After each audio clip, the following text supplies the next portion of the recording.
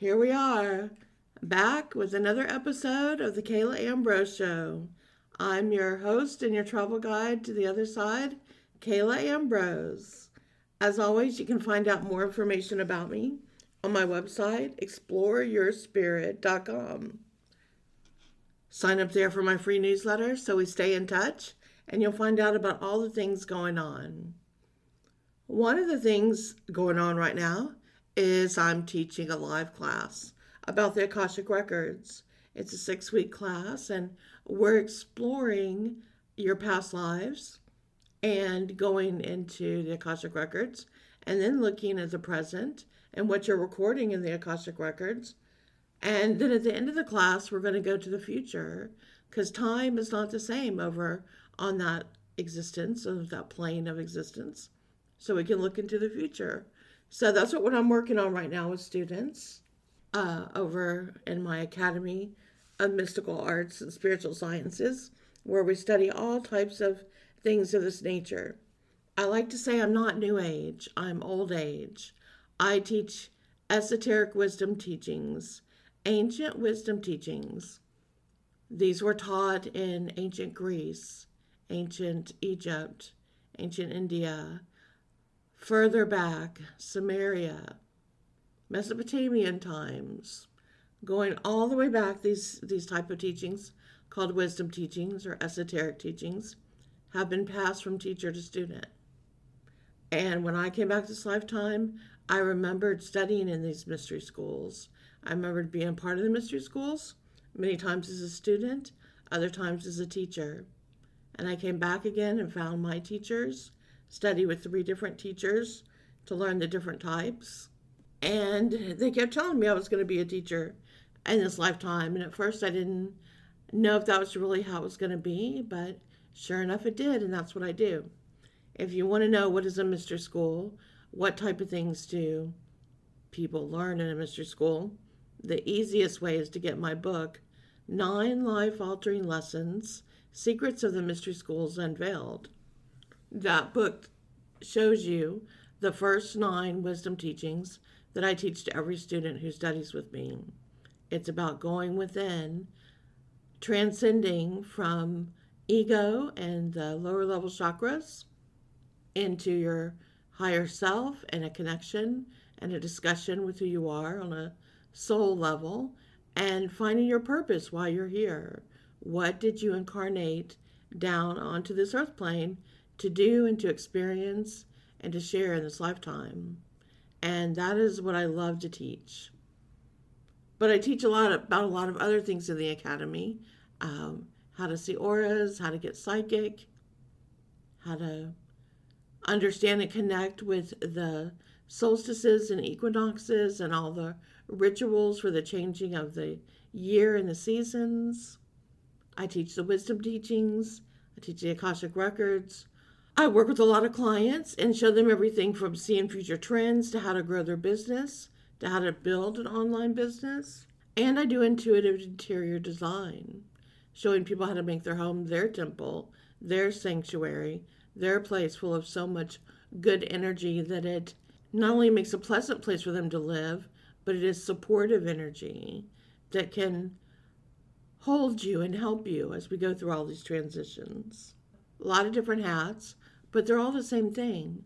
They're all about intuition and energy and good vibes and how to attune that, whether you're doing it in your home and decorating, whether you're doing it from the inside out with your soul, which is where everything should start, whether you're using that wisdom to be of service to humanity, helping yourself to grow and evolve, understanding why you're here, being a better person just in general, tapping into your gifts and psychic abilities. Whatever the reason, it's all many paths, one destination at my website, exploreyourspirit.com. So I hope you'll come check it out, try it out, see if it appeals to you. On today's show, I'm going to do an Ask Kayla question. So if you don't know, you can go on my website, on my contact form, and send in an Ask Kayla question about any topic you'd like me to discuss in a podcast. For this particular question, this was a question that was raised by one of my students during the Akashic Records class we were having. And there were some that expressed interest in knowing more. And I said, okay, I don't have the time to discuss it in this class, but I will answer it in a podcast. So here goes. The question is, can you tell me more about what is a star seed and how does that connect to aliens?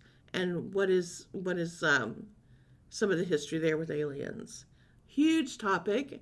I can't cover all of it in one little podcast, but this could be the start of many forthcoming podcasts where I will talk more about alien life, alien theories, other civilizations, and what that means for us. So for today, we're going to delve in a little bit on the star seeds. Now, remember I said I'm not New Age, I'm Old Age. I teach the ancient wisdom teachings.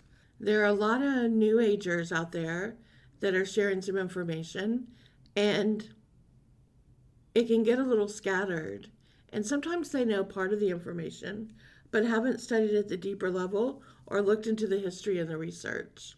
So I advise you to look deeper whenever you're learning something online or from anyone, myself included. If you read the first page of my 9 Life-Altering Lessons book, I say, even while you're reading this, you don't believe what I say. Verify for yourself. Go within and see if it feels right. This is now more important than ever to verify things, do your research, and see what rings true to you. So I'm going to share with you what I know and what I was taught, but in no way am I trying to convince you. Okay, so starseed. Some say that word starseed actually came from a book that Brad Steiger wrote. Now, if you've listened to my podcast, you've heard me tell a story about Brad Steiger before. He's an amazing author and researcher, wrote over 170 some books in his lifetime, and he's been wonderful to me. He's endorsed many of my books. I used to have him on my podcast years ago to talk about a lot of his books. Just an amazing, amazing man. In 1976, I think, one of his books he wrote was called The Gods of Aquarius. And in it, he mentions starseeds, where there were beings from other planets who then incarnated into the human race. And so that's where a lot of people say the actual term starseed was incorporated. The stories about starseeds, though, whatever you want to call them, come from way, way back. They were shared in ancient Egypt. They were shared in many stories of how different gods came to be. The one I find the most interesting, though, is the Dogon tribe from North Africa. And when researchers found this tribe, they had not really been exposed to other cultures. And they kind of lived in their, in their little world in that section of North Africa. This is going back several decades now, many decades. Before the internet, before any of that. But these people just didn't really have a lot of interaction with other people. And yet they could give an entire accounting of our solar system. They explained to all these researchers and scientists where the planets were, what our entire solar system looked like, the galaxy, how things worked. They would even point to constellations in the sky, and they pointed to where Sirius was and said, this is where we came from. This is where the star people came from. This is where people still come to visit us. And so they talked about alien visitors and experiences in this way. And that story out of all of them is so intriguing to me because it's a group of people that knew all of this so well and had such a great accounting of it and are here still to recount it. We could read about the same recountings in Egypt and other cultures like that, but the people there today don't have that recollection the same way, the people that are living in Egypt today. But these tribes do. They have the stories that were passed down and kept identical. And so from a historic perspective, that's really interesting, right? So we got the star people, now called starseeds. All of these groups and lots of other indigenous native tribes as well say we came from the stars. And basically, we're probably all alien when you think about it. Depending on how the earth was when it was first formed and what formed here, there's probably a lot of alien life that came here in one form or another that intersected with earth and how things were done. There are so many stories of this. Okay, so we're just going there today with all this talk, aliens and what like, so let me just go there. Zachariah Stitchin.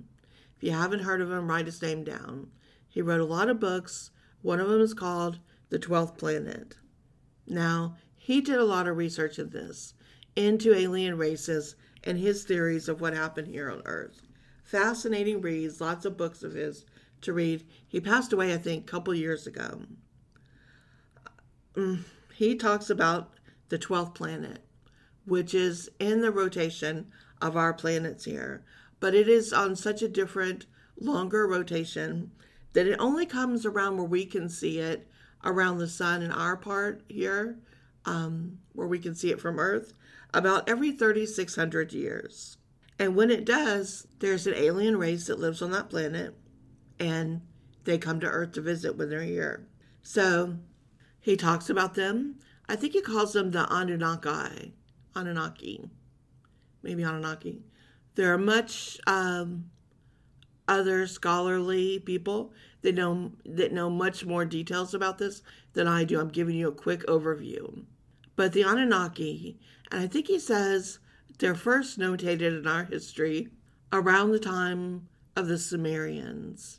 Now, that's going way back in time. That's going way before even ancient Egypt. That's way back, going into Mesopotamia, Sumerian times, way back, Babylon, way back. And there's stories there that are still preserved and still can be found that historians look at. Many of those stories that were told in Sumerian times have been passed down for so long that as other cultures then would meet these elders, these people from these groups, some of other humans would be captured by these people, held as slaves. Some became just merged part of that group. They would hear these stories that were passed down. One of them was a story of a great flood on Earth. Now, when I say the great flood, I'm not talking about the time of Noah and the ark. That is actually a story that had to do with a localized flood, the story of Noah. And again, without going too much off topic here, that's a story for another day. But research has shown that that flood that was recorded around the time of Noah was actually just a localized flood in that area. And I could say a lot more about that. But the Jewish people that were recording those stories had learned these stories from other people they had been around, because they were very nomadic at that time and moved around and learned stories from much older civilizations. And they had heard the story of the Great Flood. So they created that as a parable, trying to teach their nomadic tribes things about morals and parables and things to do and good versus bad. So they used the story of a localized flood and blew it up into something bigger. And the original story came from a much older time where geologists and scientists have shown that there was a great flood much thousands of years earlier than what someone would call the time of Noah. And in these stories, there are many reports of the Anunnaki, an alien race who came to Earth. And they used humans that were here as slaves. They wanted to mine gold. They needed gold for something to do with their planet or spaceships or whatever they had a need for it. And so gold was the most important thing they had found on Earth. And so they were using all these different equipment and things trying to mine the gold, but it was really found that humans were the right size and the right tool to really get in there and mine that gold. So as the stories go, there was some genetic engineering done on humanity. and some splicing done, and parts of our DNA were moved around. So, in some ways, it made us more intelligent on the earth plane to communicate with each other in order to get work done. But other things were put in there as well that stopped some of our other things that would have evolved at the same time. Our ability to be more telepathic, our ability to create things on a faster level. Some of the more what we might call magical things were messed with as well to keep us from not being as strong as we were supposed to be. There's a lot of theories about this of how and why we were created. Were we a great experiment? Were we to see what just a creature could do that was made and then had free will? How long would it take us to evolve? What would we do with it? And so it was considered that they kind of messed with our evolution and were messing with it by continuing to do this and enslave us and have us mine for gold.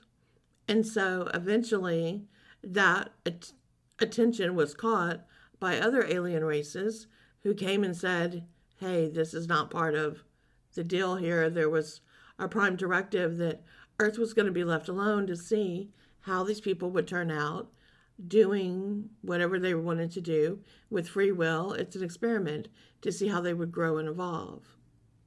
So you're not supposed to be messing with them. But by that time, the damage was done, and people were suffering a lot because their evolution had been changed with a radical jump. And so there's stories then of, in ancient Egypt, of this alien god called Thoth, who came and kind of showed things about light and fire and heat, and also how to write and communicate and put things down on paper, or papyrus at the time, and how to keep records of things. Because they felt that now that we had been spliced in this way, which in science many people refer to as the missing link, how we went from being kind of Neanderthals with not using a lot of our brain, not really, living the kind of existence we are now. Where was that missing link where we kind of went from Neanderthal to Homo sapien, as we're called now? And what made that genetic leap? And that's the missing link they're always looking for. So this is what Zecharia Sitchin and some others like him poses that theory that there was an alien intervention with genetic engineering done there. So at that point, then some of the other aliens came in to kind of help us a little bit, to not see us suffer. And since the directive had kind of been taken over at that point by some not nice aliens trying to do things to us like that, they tried to give us some helpful things so that we could at least have a few things to work with while we continued on our evolution. And they kind of told the other things to stay away. So the story goes that there are some races now of aliens who kind of protect this area, who put a force field around it and a grid that would keep others from being able to come through to do that type of thing again. And many people talk about this is why gold is considered still so important, that we have the gold standard, that even our money, not now, but used to be, was all by how much gold we had in the gold standard. While gold is nice, it's a nice metal, it melts fairly easy, it certainly can be used for things. There's not really a true explanation if you ask someone, why is gold considered the most precious metal over other metals? There's not really why it should be worth more. And so many researchers say it goes back to that being impressed in our DNA, that this was the most important thing. They also say there were things impressed in our DNA at that time, that we were to look upon a being in the sky as being greater than us, our creator, and that we were to have fear if that creator was ever angry at us, or if we did something that that creator didn't like, that we would be punished. And we could be punished eternally, or we could be punished severely here on earth, even with the earth being destroyed or flooded or by fire, all types of things.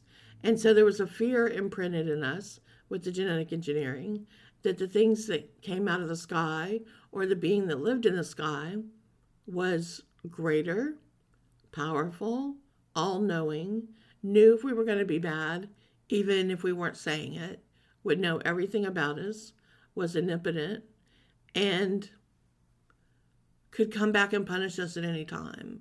And so we better be good. So I'll leave you to think about that, how that could have been impressed into all of our DNA, and then how those stories have trickled down into other stories that we call religion or dogma, and where that originally came from. And are we to continue to feel that way? That's a whole other conversation for another day. So let me get back to starseeds. So starseeds are souls who've evolved past humanity. They're beings who choose to come back, to inspire, and to help humanity evolve.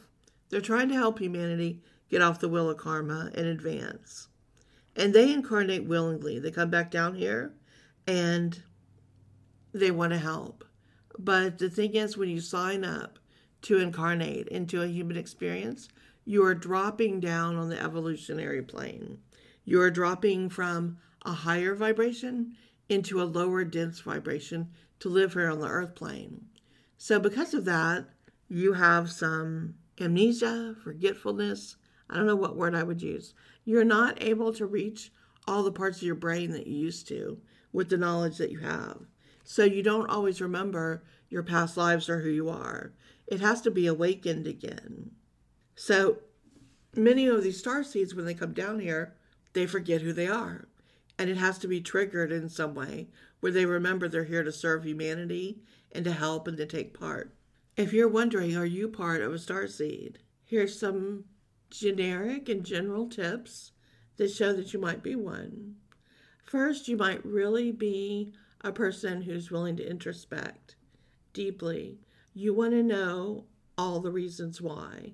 You look deeply at everything in life, and you want to know why all of it happens like it happens. And you're drawn to things like mystery schools and wisdom teachings and esoteric wisdom and ancient mysteries and hidden mysteries and ancient Egypt and Atlantis and Lemuria, all those things. You know these things are true. Second, you often have a feeling that you want to go home. And you know that Earth is not really your home. And you don't really know why you don't fit in with humanity and why you don't get the things that some of humanity gets. You just know you don't quite belong. And this probably has been this way your whole life since childhood. You were more empathetic, you were an empath, you were psychic, and as a child you were probably drawn to magic. You were drawn to reading about Egypt and Atlantis or mythology and studying things like about witches and fairies and the pyramids and all kinds of metaphysics. And even as you wanted to go home and you knew you didn't quite belong here, you also struggled a lot here. It wasn't easy to understand the other children or adults. You're an old soul, you feel like. And sometimes you'd rather be alone than be with people who are acting from their lower level vibrations. People that are making fun of other people, are angry or bullying or just being mean for no reason, are just too much in the lower level stuff. You don't want to drift down there and be that. And you don't understand why they hurt each other and why they hurt themselves. You don't understand why they would take drugs. You know that there's no reason to take drugs. To reach the higher planes, to reach communication with the other side, you know that you have to be in your purest state and in a clean state, and that using drugs won't get you there. You don't understand why they drink. You don't understand why they do so many things to stop from being awake or aware or to sort through their feelings and go deeper. It's hard to understand why these people don't want to grow or evolve. and why they don't self-introspect or even self-improve. Those who spend their life avoiding these things, they live in fear and in their very basic ways. They're focused completely on their physicality and their physical looks and don't really explore the depths of their mind or their spirituality or their emotions. In fact, they usually try to block or run away from them. Starseeds don't do that. They want to go deep. They want to explore.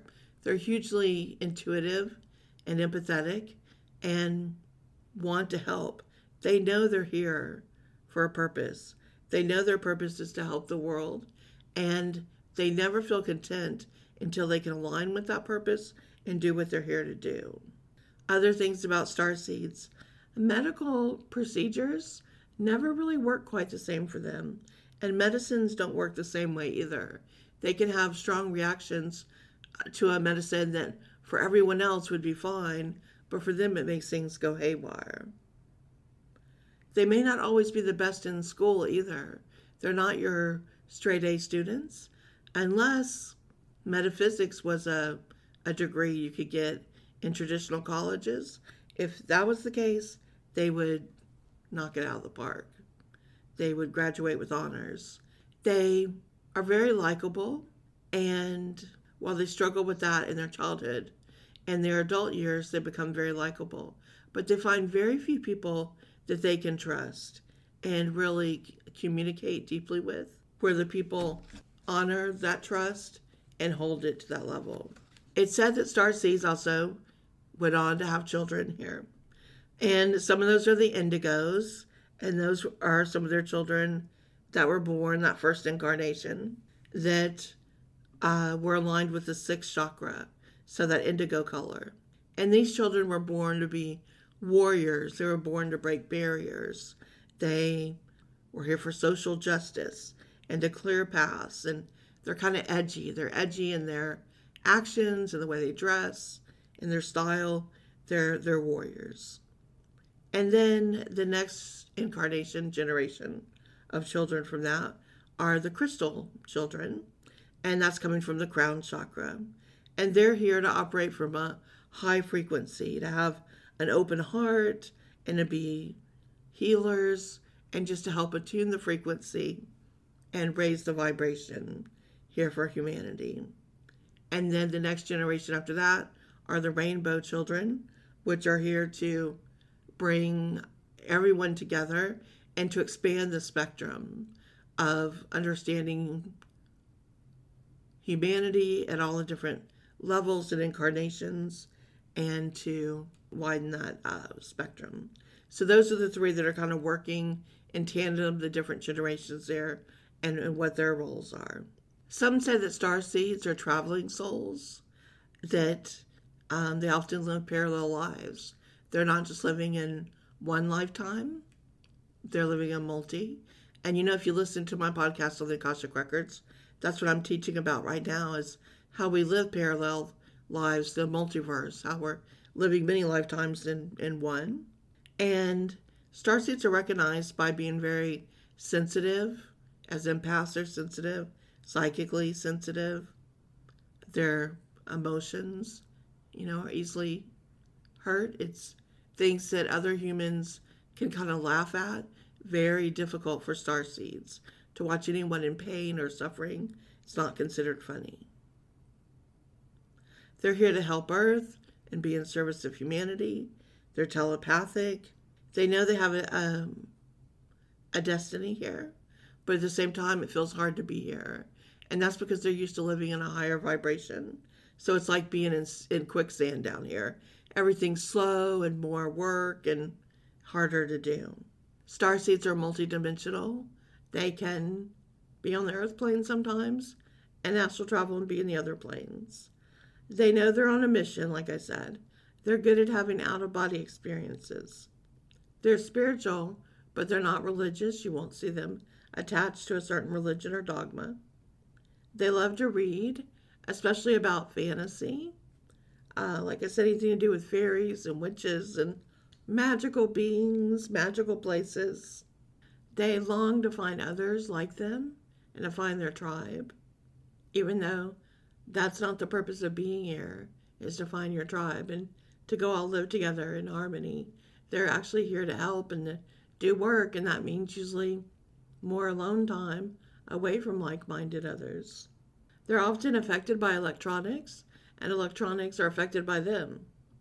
Their aura can short out the electronics or affect them in that way. Those are some of the descriptions that are used for starseeds. Now I want to just try to explain a little bit what I think, know, and feel about starseeds. So, most humans have in their DNA some type of starseed energy.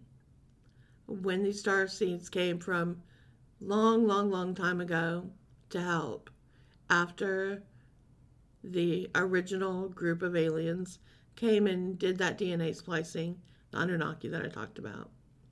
Starseeds came, and many of them were said to be down here with humans and have relationships with them.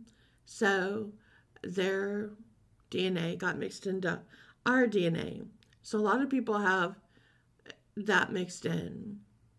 So there's those type of starseeds where that's what the indigenous tribes are explaining, that we all come from the stars and we all kind of mixed in from that. So we all have part of that in us. And then there are others that are directly incarnating, meaning they have been incarnating on other planets, not just in the human incarnations. And this can mean several things. One, some humans have done the work and incarnated and evolved, that they now don't come back as human souls. They've gone on to incarnate as other species and in other ways. And as they're evolved, they're going to different planets and different places, let's call it for now, planes of existence. And they decide to come back to help humanity because we're all trying to help humanity evolve and get off this wheel of karma that's going on here. So they choose willingly to come back as a soul and drop into a human body, not having a human soul, and to take part that way. These were humans and then evolved beyond that to the next level, and they're coming back. So they remember a lot of humanity. And there are some other starseeds that haven't been human, but have a direct interest in wanting to help, who also will come back and take a human form in order to help humanity and to be part here. What do both of these types have in common with each other? The thing is, these starseeds don't run around telling you they're starseeds. They're not running around screaming, I'm a starseed, I'm a starseed, I'm special, I'm here to do this or that. They just get on with their work. Whatever they're here to do, they get on with it and they do it. And they help and serve humanity in whatever way they do. And it's not all by teaching metaphysics things, though some of them do. They choose all types of ways to be of service where they can engage with people. So they could be in any industry you know. The guy who runs, your favorite restaurant might be one, and he serves people through making incredible food and gathering people together in that restaurant for them to have special experiences and moments, and his food is so good it delights everyone and makes them happy. He could be doing it in that way. I'm a huge fan of Dan Millman, who wrote the Peaceful Warrior book. If you haven't read that book, it's great. And I've used to have Dan Millman on my podcast, the Exploring Spirit with Kayla show, to talk about his books and his work. And if you've read that book, he talks about Socrates, the man he met that he studied with. And Socrates ran a gas station, which was called a service station. And that's where Dan Millman would go to have his talks with them. So he was being of service to humanity at that gas station, at that service station, for those that were ready to hear, and affecting their lives every day in certain ways. So to be a starseed, you'll find that they go about their work. They're not chasing fame, and they're definitely not running around saying that they're a starseed. They don't go around either saying that they're some kind of super master, super better than everything or everyone. That's just not their way, or not the way they're going to talk about this at all. They can come from different areas as well. Many of the native tribes talked about the Pleiades and the star woman that came from that area. And Pleiadians are discussed a lot with the sisters there, the seven sisters. Pleiadians are known to be loving, and they really want to make other people happy. They're basically embodying divine feminine energy, and they want to help people heal. Their heart chakra is where they come from, and they're just full of love. They're not the strongest warriors because they're full of so much love and empathy. But there's a lot of Pleiadian starseeds here that are trying to help and to do that work. Another one comes from Sirius, the Syrians as they're called, and they're trying to teach how to be in touch with your power and how to open up. They're very focused on teaching this so that it doesn't go awry. It said they watched what happened in Atlantis and Samaria and ancient Egypt. They were very much engaged at those times. And they're often notated by people that like water and mermaids and dolphins. But they saw how power corrupts too, like how things went awry in Atlantis and how cultures can get too aggressive. So they're here to try to teach us about having a more spiritual connection to power and not using it just wealth for domination or power over other people. They're doing their best to do that in a third dimensional world when they understand that everything's created in the higher dimensions. So they're very eager for us to get to the fifth dimension world where we can start to create more with our thoughts, more with stepping into our power and just seeing it into being, rather than being this low vibration where we think currently like you have to have power by holding it over other people, which is such a low-level way of thinking. There's also those from Andromeda, and they're here to show about freedom, about not being tied down, not believing something just because it's said to you, not just because it's always been the rules. They're here to help you think about the rules, and do they really have a point, or are they just here to control? They're here to help us find freedom and to release in that way. They're very telepathic, and it said the Andromedan,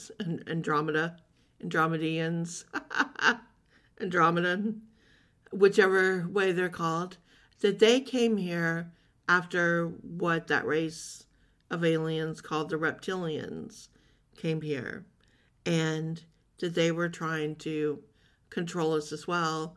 And they stepped in saying, no, after we caught what happened originally, we're not allowing any races to do anything.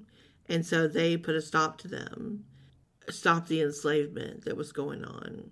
They're light workers, and light workers are souls from human, realms, just the higher realms, and some from other planets as well. And they come here to Earth to help it evolve. They want to help humanity kind of level up, go to the next thing, and they're here to help raise the consciousness of everyone so that all of us can be free from this lower level vibration planet that we're on. We're supposed to be raising up and going to the next level. Lightworkers don't really belong to any particular planet or race or group. They're souls from all different walks who are here with the same purpose, to work solely to help bring in light and love and kindness and goodness, and mainly love, and just to help it grow and evolve in that way. There are the Arcturians, And this is considered one of the most advanced civilizations in our galaxy. They're pretty much fifth dimensional beings, it said. They came to Earth to try to help build some schematics to show how to evolve here. They try to stay out of the way. They're so much more intellectually advanced that when we receive even information from them, it takes a while for our brains to even absorb it and to break it down to understand it at the level in which we use our brain. But they came and taught a lot about healing, and they communicate directly with some people here, kind of beaming their energy and information telepathically to them. Those are some of the most common alien races that you'll hear talk about. The Greys as well, which would be the ones most recently that you hear people talking about. That started really in the 20th century, in the 1900s, where you'd hear stories of alien abductions and things with the Greys that went on, starting around World War II. There are so many alien races. One day it'll be funny to look back and talk about when people believed that there were no aliens, that really out of all the galaxies and all the planets, which no one even knows how far that goes, that there was never any other life, that out of all the places in the world, there was only life on Earth, without even considering that we're functioning here in third dimension. So even if a rover lands on one of the planets here local to us, and they don't immediately see signs of life, they're looking in third dimension as well. We don't know what life is like in the fifth, sixth, or seventh dimension, where we're less corporeal in physicality, but exist as consciousness. We could be very well training that camera from that rover onto a being of consciousness and not even knowing how to see it or to visualize it or understand it there, because it's not in a 3D body like we would understand. So there's so much more to learn in this way. For the sake of this podcast, and I've gone way over time, like I said, it's such a huge topic to try to discuss. There are a lot of alien races, and with different means and abilities to communicate, and different ideas about what they wanted to do with us and communicate with us. And we're just barely stepping into that now, getting ready to explore space on a deeper level and put ourselves out there and see where that takes us. We now have entered that next point of evolution where we're going to grow, and I think it's going to be very exciting. Everything we learn will just help us advance in one form or another. But as a star seed, whether it's way back in your evolution, like when you look at your DNA and you do the test, you might see there's a part in there, if testing could be done for alien DNA, which it might in the future, and so many people will find out what planets they're partially incarnated from. So you may have part of it in you from way back, and you may remember that in your past lives, even though you're incarnating now as a human. You may be one who directly came, not even being in the human rotation anymore. Or you may be a human who got the first chance to go rotate and then wanted to come back and help humanity. Any of those, if you are, you know, you feel it, you feel you're calling for a purpose and a destiny. And you don't feel the need to shout it to others or to try to be famous for it or anything like that. You just feel the need to serve humanity. You want to do good works. You want to be of help.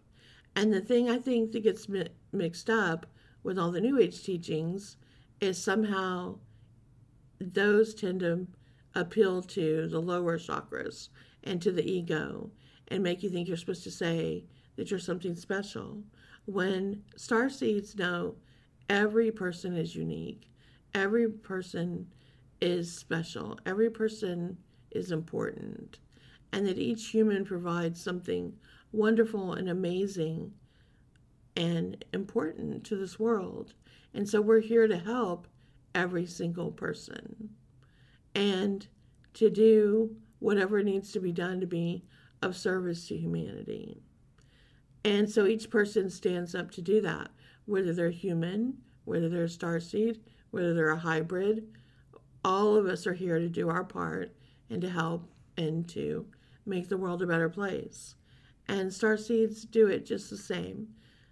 And what's confusing with New Age too is the belief, well, if you find out that you are that, or that resonates with you, and you think that you are, that somehow you then have to do it in only a metaphysical way. And again, let me say, it's needed in every type of work. To be empathic and intuitive and loving and kind, all the things that starseeds embody, that's needed in healthcare. It's needed in the law. It's needed in prisons. It's needed in teaching. It's needed in restaurants. It's needed in daycares. It's needed in every walk of life, tending to the gardens, landscaping, building things, making homes safe and good, making products that are healthy and safe and good. Anything you can imagine, any job in the world, IT, keep going, just throw them out. Starseeds are needed to do every one of those jobs to make sure it's the best that it can be, that it will help and heal and care and lift the energy. So it's not about finding a certain only vocation. It's about doing whatever you want to do, but doing it with that purpose in mind, to lift and to care and to make the world better wherever it is. If your job, if you were here hundreds of years ago and your job was to go to the river every day and get pails of water and bring the water back to the home so the family could have it, and every day as you sloshed with those buckets, you were blessing the water and you were thanking the river for the water. And as the bucket sloshed, you were saying, "Hi, grass, that I walk along this path. Enjoy this water as it sloshes." And you were willing the grass to grow and be happy, and that flowers would grow there to be beautiful on the path for people to walk there. And then you were blessing the water and you got home and saying, "May this water nurture the family as they drink from it and cook from it and bathe in it." And that's all you did. That is helping and being in service.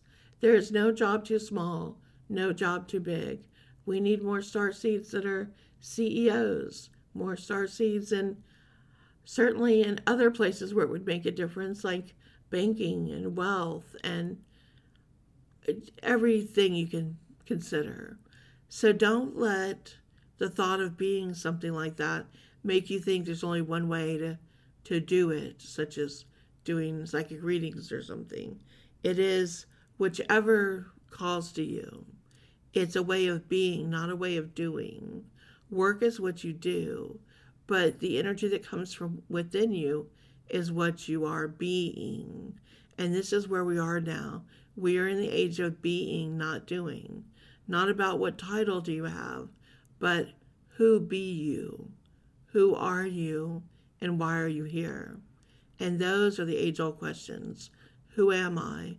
What is my purpose? What is my reason for being here, for being born at this time? What can I do to be of service? If you focus and go inside and ask yourself those questions, you'll find out the rest. It will be revealed to you if you're a starseed or have any of that other energy, and you will receive the calling and the nudges and the things to do. You'll know them. They'll feel right. You'll get the goosebumps. You'll feel the tingles when you're doing the right thing. And it's in any way that makes someone's life better or enriches it at all. Okay, well, I went way over today with this podcast, but I hope this information was interesting and helpful to you, and I'll see you next week.